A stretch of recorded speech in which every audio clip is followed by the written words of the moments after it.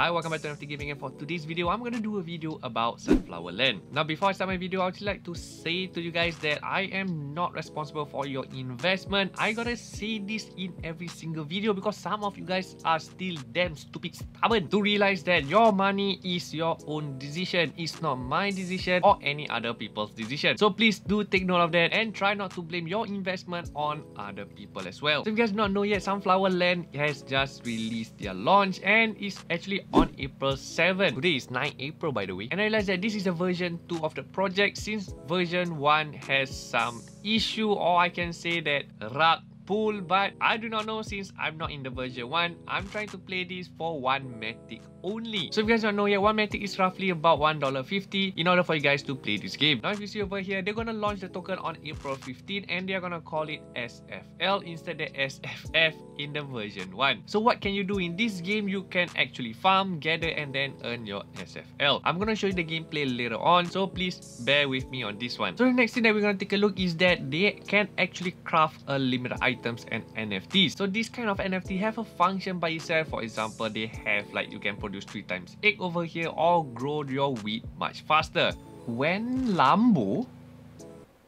What the f?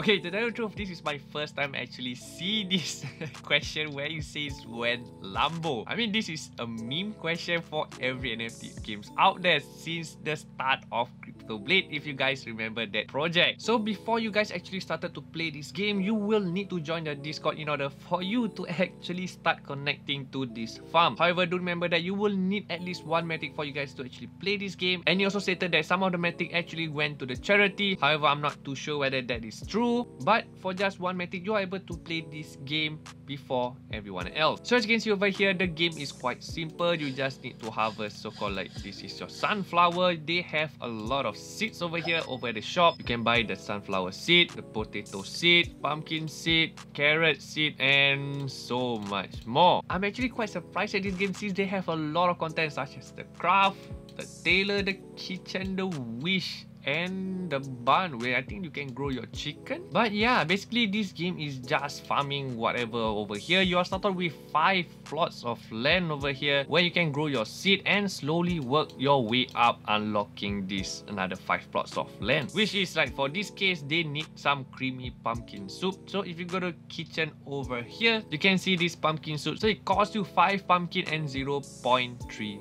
token. So as you can see over the top right over here, I have 0.02 tokens, so it may take some time before I can even unlock this plot of land. However, do remember that there won't be any earnings till 15 April. Also, you guys need at least one Matic, which roughly equates to about $1.50 in order for you guys to play this game. So as of right now, you can actually expand your land before the main token being launched. So I can say that just treat this game as a game and not an NFT game at all. Until the date of their token launch, then we will see how much is the ROI and whether it's worth to actually invest on those NFTs. So what do you guys think about this game? Do you guys think that this game will actually fail as the version 1, or do you guys think that this game will actually survive and thrive through all the hardship? And of course, if you love this kind of content, do give me a like and subscribe to my channel. Until then, I will see you guys again the next time.